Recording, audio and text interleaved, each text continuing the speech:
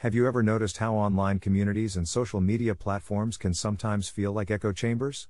Well, that's because of a cognitive bias called the false consensus effect. The false consensus effect occurs when we overestimate the extent to which others share our beliefs, values, and opinions.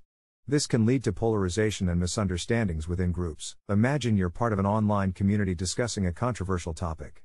Because of the false consensus effect, you might assume that everyone in the community agrees with you, reinforcing your beliefs and opinions. Meanwhile, another group with opposing views is doing the same thing, further entrenching their own beliefs. This can create an us versus them mentality and hinder constructive conversations. Social media algorithms often exacerbate this effect by showing us content that aligns with our existing viewpoints. Before we know it, we're trapped in filter bubbles, surrounded by like-minded individuals. So, how can we break free from the false consensus effect?